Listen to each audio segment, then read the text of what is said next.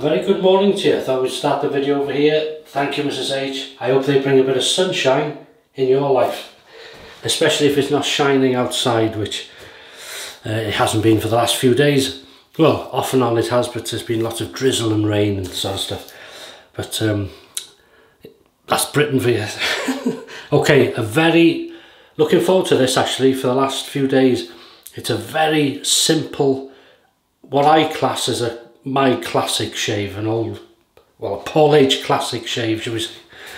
But it was many people's classic shaves years ago. Not necessarily with all the same products, but certainly this stuff. This is the Palmolive shaving soap in its home dish. It's just an inexpensive chrome bowl from I think it was from a place called Home Bargains or some shop like that. Very inexpensive, about £1. And what I did was I got a couple of the shave sticks, as in the thumbnail of this video, and I grated them with an old cheese grater, which is now my soap grater. It's in the other room, I think, or in the cupboard. And then once I grated them all, I pressed it down and smoothed it out, and then this has been used several times, and then it becomes a nice sort of solid base, easier to lather. Palmolive as if it was sold in a bowl instead of the stick. You can face lather the stick, or you can sort of wet brush, you know, all sorts of things. My dad used to do, my grandfather, and I'm sure yours did as well if they used this. Along to go with that is the Gillette Ball End Tech razor, named from the ball ender. 3-piece non-adjustable. It has a logo there, you see it, Gillette. So inside we're going to go with a new blade for a change. I'm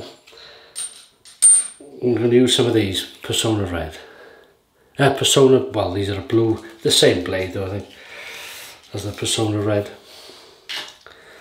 So we'll use one of them. So Sunday. But the thing is, how was Wednesday, Thursday and Friday and Saturday after I seen you last? Good, I hope. In life, in health, and in general, and in shaves of course, yeah. Overhang to be aware of, very light razor, head heavy, a standard-ish aggression. Now the brush, I used to use this a lot, one of my favourite Boar brushes. Anybody watch me a long time, can you tell what it is? Can you tell what it is yet? Anyway, there it is. Semogue 830 Boar brush. Its brother or whatever. Top shelf right in the middle. White knot with the black. This has got the red. That one's the black. And that's the 810, I think. 820. This is the 830 Boar brush. Right, that's been soaking in this thing of hot water. You have to soak a Boar brush and a badger, really. It works better. Since using synthetic brushes, I don't know how you find it, because I used only these and badgers when I started. Lathering is a different technique. Not the technique. It's a different sort of, this brush, a Boar brush, creates the lather, as you can see here, but it also likes to keep it sometimes, where a synthetic will create it and distribute it, no problem. So you have to work at it a bit with this, but always worth it. The smell of this, I love Palmolive. So inexpensive here it was, no longer available in the shops here. It used to be 50p a stick, and they stopped. Well, they've stopped selling it in the shops. They haven't stopped making it, I don't think, because it is available online. But like anything, as soon as they stop selling it, people start selling it online at silly prices. But what can you say? You know, they'll just say, well, if you want it, it's there. If you don't want it, leave it. Pay up or leave alone. Yeah. So that'll do. Doesn't take a lot. We can always go back to it.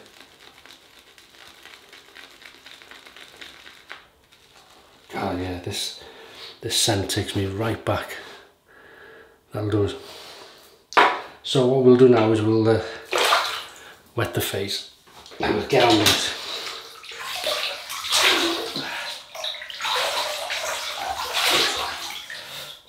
Oh, you wait till I tell you what we're having for Sunday lunch. Or it might be an evening meal actually, but the Sunday lunch anyway. Here we go. Palmolive shaving soap.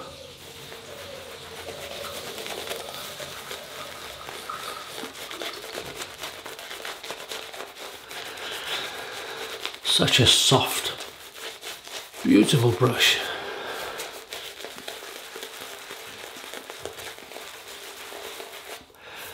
The reason people soak, you might, if you're new to this, you might say, well, why do you soak a Boar brush or a Badger brush, or why do you need to soak them? Well, it's like it's real hair. So you wouldn't wash your hair dry, would you, with soap? It would be a right mess. So if you sort of soak your hair and then wash it and soap it up, it's lovely. It works better, easier. And it's just the same with this really. It's a wet brush. Give it time to soak, about 5 minutes, 10 minutes in hot water, and then flick it out, and then it's sort of absorbed a bit of the water, if you like. You don't have to do that with a synthetic because it's not real. Simple answer really. The simpleness of it. Here we go, the first pass, Personna Platinum, brand new Gillette ball end. Lovely. Very slick soap, Palmolive.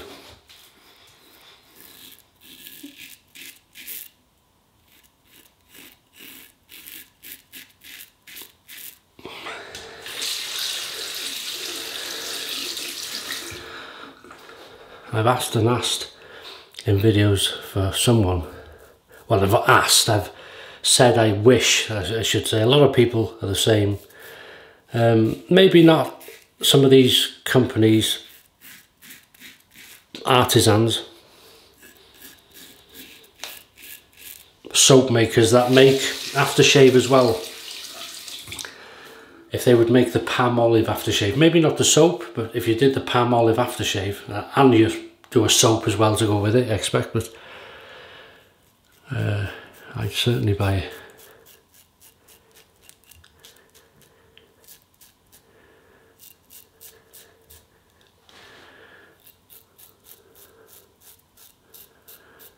I was actually lucky a few years back.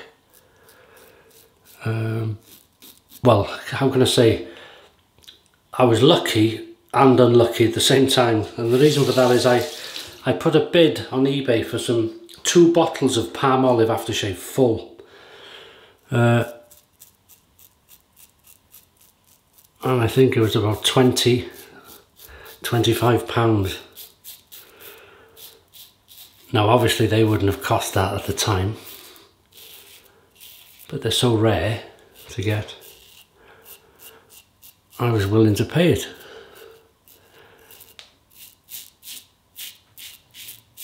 But the seller, I bought them and I paid for them, but when the seller realised, I think he was in either Germany or Poland or so, I can't remember, Germany, Poland, somewhere like that.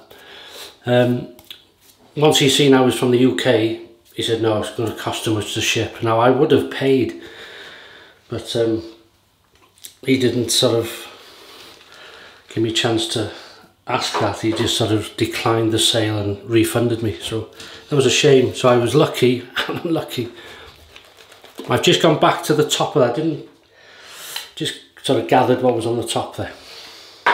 Beautiful, creamy. As you can see, this brush, this is quite a thick, creamy one. This brush is creating it beautifully and distributing it wonderfully.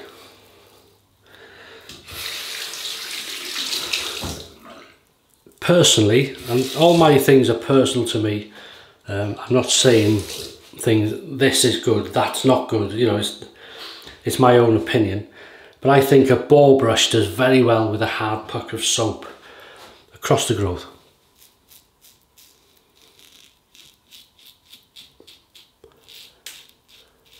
Lovely razor, very comfortable, light.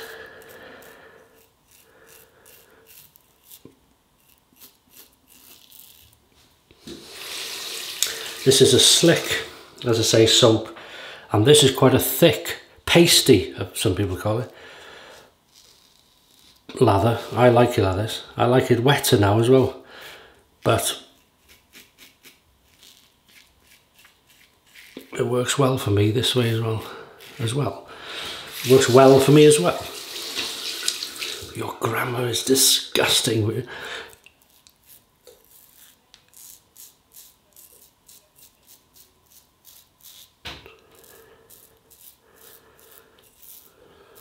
That's lovely.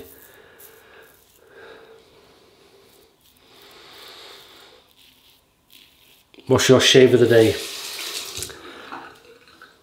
If you have one. I think most people do on a Sunday, don't they? Because it's sort of like maybe their only time they can have the relaxation of doing it and having the time to enjoy it, I expect.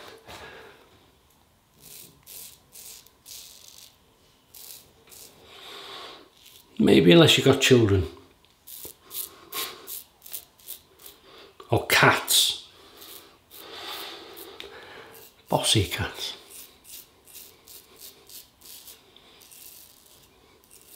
That's lovely. Right. Yeah, Sunday lunch today, it was going to be. I was going to do braising steak, which is like an inexpensive cut of steak, which is usually used in stews and things like that. Because it needs, like, the slower and the lower you cook it, beautiful. But if you were to fry it, it'd be very tough. So I'm just going to add a bit of water to this brush.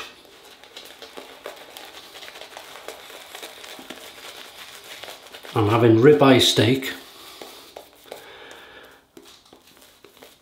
and that will sit in a roasting, well, a glass roasting casserole dish, really. I'll chop onions and put them in the base of the glass dish, place the steak on top, season, salt and pepper. I'll put a cube of Bovril, which is a beef drink, really, but this one's made, the Bovril cubes are made for like a dry stock cube. A cube of Oxo, which is a beef stock cube, dry, you just crumble it. And some water, hot water, just to sort of cover the onions. Lid on, the glass lid on, and in the oven very low, against the growth now, very low. And what will happen is the steak will, obviously it's not touching the base of the glass or the dish, so it will cook on the onions, if you like. And as it's ready, I'll put some flour in water, or maybe some corn flour. I think you call it cornstarch, do you? In other places. Mix that with some cold water, like a liquid, put that in just to thicken it, and it'll create its own gravy, so it'll cook in the onions, the beef stock and gravy, and it'll just infuse all the flavours together. It should be so tender it'll come apart, and as I say, in doing so it will create its own beef onion gravy. And then I will proceed in steaming some carrots. What have I got? Carrots, marrow fat peas, and potatoes, and then I will mash the potatoes with butter, milk, salt and pepper, so they would be quite buttery and creamy, and serve them with carrots, marrowwat peas, the steak obviously, and the onion gravy.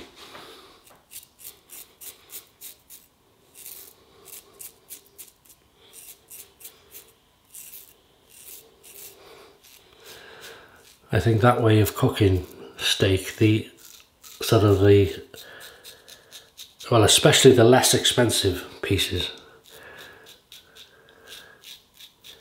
work so well, but it will work very well with ribeye steak.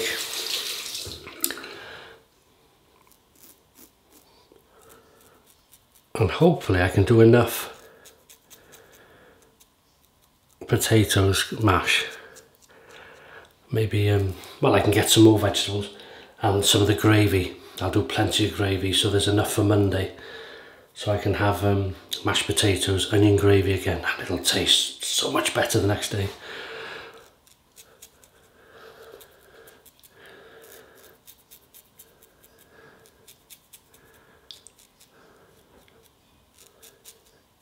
That's lovely. Do I waffle? Sorry. Waffling on. Nobody else listens, it's only you. Mrs. A says, shut up. No, she... 3, 2, 1, pickup time, baby. Yeah. A lot of you are saying that you love simple shaves like this as well. It's good, isn't it? It's all about shaving.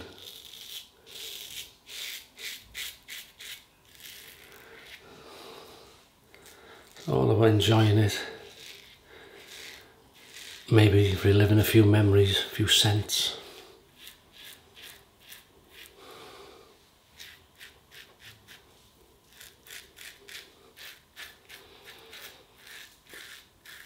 It's quite a slick lather, that, quite thick. So it's doing well, this razor, to be getting through it. Will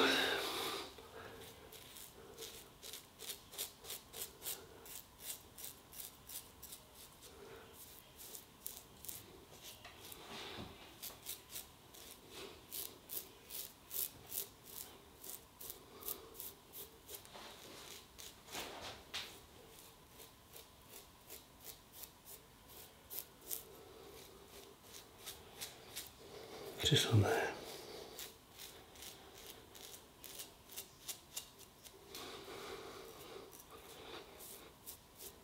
That'll do, lovely. Cold water rinse.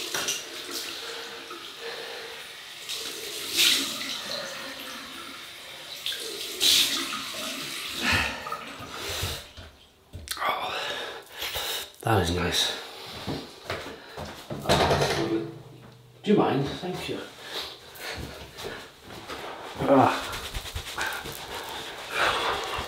Oh, lovely. Well, I hope you enjoy your shave if you have one today. Oh. And if it feels anything like that, then you're going to be very happy. Very happy. That's how a Sunday should be started. You're quite like my grandfather, my grandmother used to always sort of, it's funny, you know, even if they weren't going anywhere, Sunday best, they used to call it.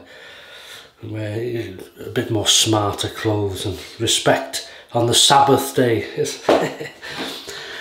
Thayer's, another old faithful friend. It would have been just water in the beginning. I wouldn't use witch hazel, but oh yeah, that is good stuff. Whew. These are in new bottles now. This is one of the old bottles, you know. It's how long I've had it. So that's nice and calming and refreshing on the skin. And then it's another old classic from Boots the Chemist. It's Freshwood Aftershave.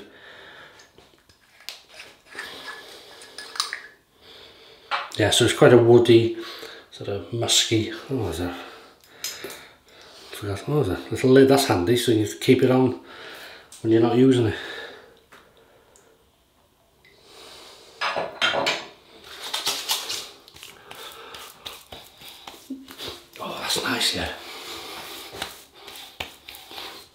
got the shaving soap to the boots, shaving soap. I use with that sometimes. We'll have to do that again. Enjoy it. Right, put that back while you remember. See, it's just a little plastic thing. And then the lid back on.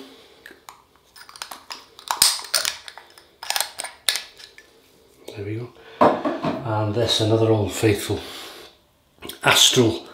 Original Astral. Long before I used Arco and all them type of stuff. There's quite a... This stuff has got quite a gritty, as not nice as that sounds, bit of a grittiness in it, so when you touch it, sometimes you feel like bits, but that's how it's always been. But you can't see anything, they just work their way in to the skin. Has its own sort of unique scent, which is just a memory for me, really. But, and that is lovely. Very happy with that. I look presentable enough now to eat a steak in onion gravy. Anyway, sorry to waffle on. I hope you enjoy your shaves. If you haven't one, thank you again for watching this and for your support and for your comments. I love going through them all on a Sunday afternoon or evening, whenever I've got the time. When we've done our home things, you see, little jobs and cooking and things, relaxing. So yeah, have a great weekend, stay safe, stay healthy, and I'll see you on Wednesday for the midweek shave. Goodness knows what shenanigans we'll get up to then. All the best, and bye bye.